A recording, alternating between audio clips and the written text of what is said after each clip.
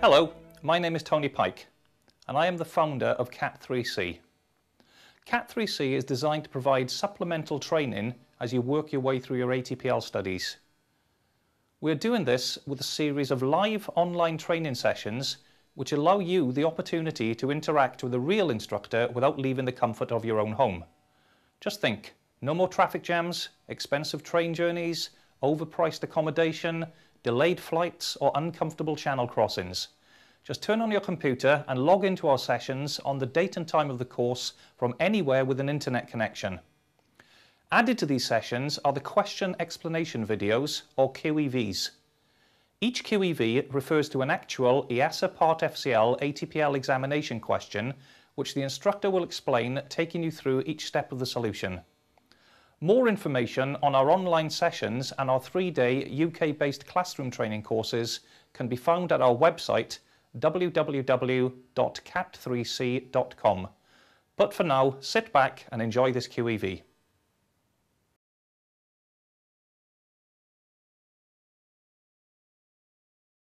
Calculate the true altitude of an aircraft flying at flight level 150, where the outside air temperature is minus 30 degrees centigrade, and above an airport with an elevation of 1,660 feet above mean sea level, and a calculated QNH of 993 hectopascals.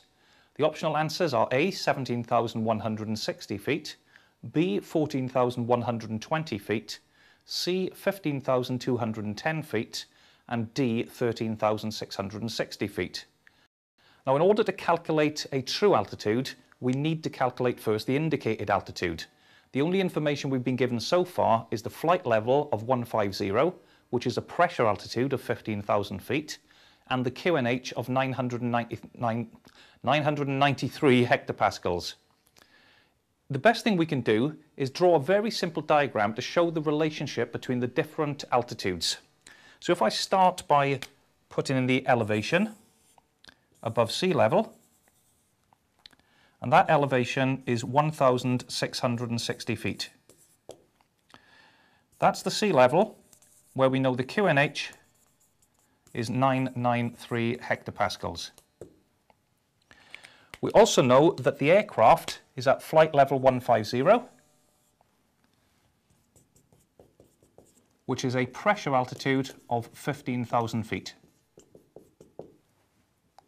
However, the pressure altitude is not measured from sea level. It's measured from the standard pressure datum of 1013 or 1013 hectopascals.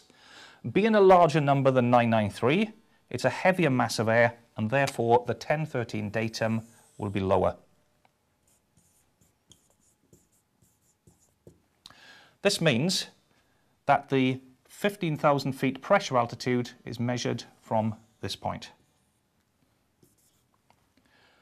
Now, even referring to the simple diagram here, we can see that the altitude above sea level, which will be shown on the aircraft altimeter with a subscale setting of 993 hectopascals, is a shorter vertical distance than the pressure altitude of 15,000 feet.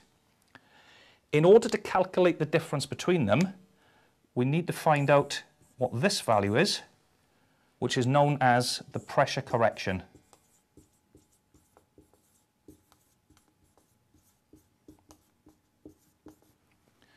Now, the pressure correction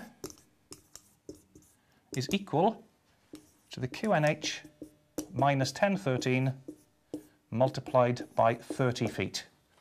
And that's a standard unit that we use, 30 feet per hectopascal, equals 993 minus 1013 times 30 equals minus 20 times 30 equals minus 600. So the pressure correction between sea level and the standard pressure datum is minus 600 feet. That tells me that the indicated altitude is going to be 600 feet less than the pressure altitude. So 15,000 minus 600 gives me an indicated altitude above sea level of 14,400 feet.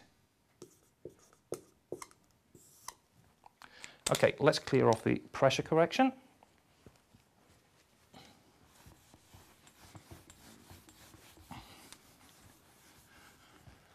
Now, before I can convert the indicated altitude into a true altitude, what I need to do is to find out the height of the aircraft above ground level. And in order to do that, I simply subtract the elevation from the indicated altitude, which gives me a height above ground level of 12,740 feet. The reason we do this is that the temperature error, which is the conversion that we require to go from indicated altitude to true altitude, or vice versa, only occurs above the pressure datum. The pressure datum is the point where the pressure was measured at the aerodrome, and this is known as QFE. QNH is QFE reduced to sea level using an international standard atmosphere value of approximately 30 feet per hectopascal.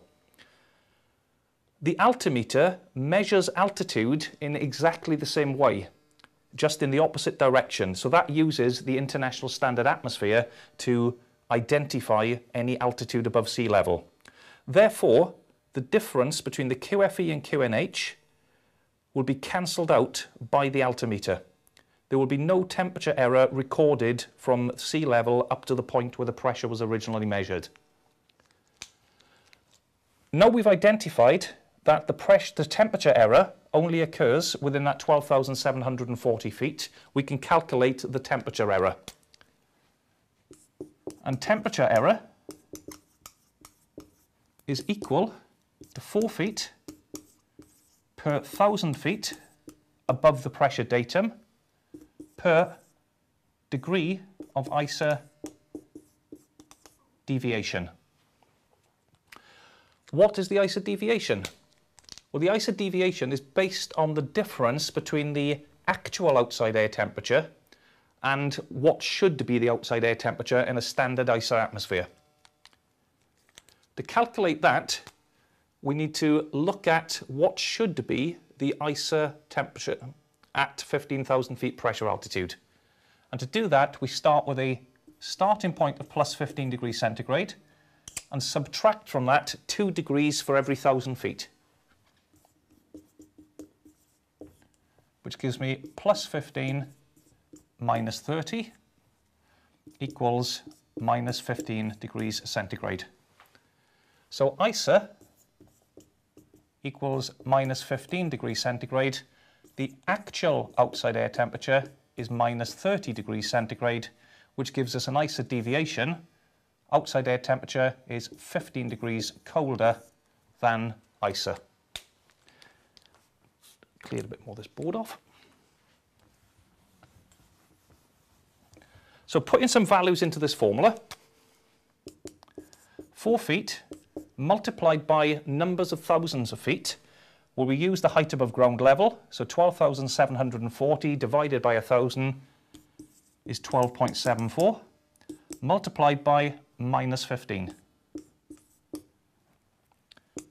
If we multiply those numbers together on the calculator, we find 4 times 12.74 times minus 15 equals approximately 765 feet.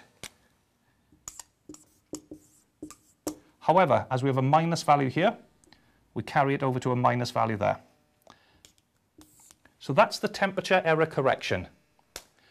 We now apply that not just to the height above ground level, but to the whole altitude above sea level to convert the indicated altitude into a true altitude. If I just clean that up there a bit. So we start with 14,400 feet, subtract from that 765 feet, and that gives me 5, 3, 6, 13,635 feet true altitude. Looking at the optional answers, you can see that the only answer close to 13,635 is 13,660. Do not be surprised if you come up with answers slightly different to the examiner. There may be a very, very slight difference in methodology used.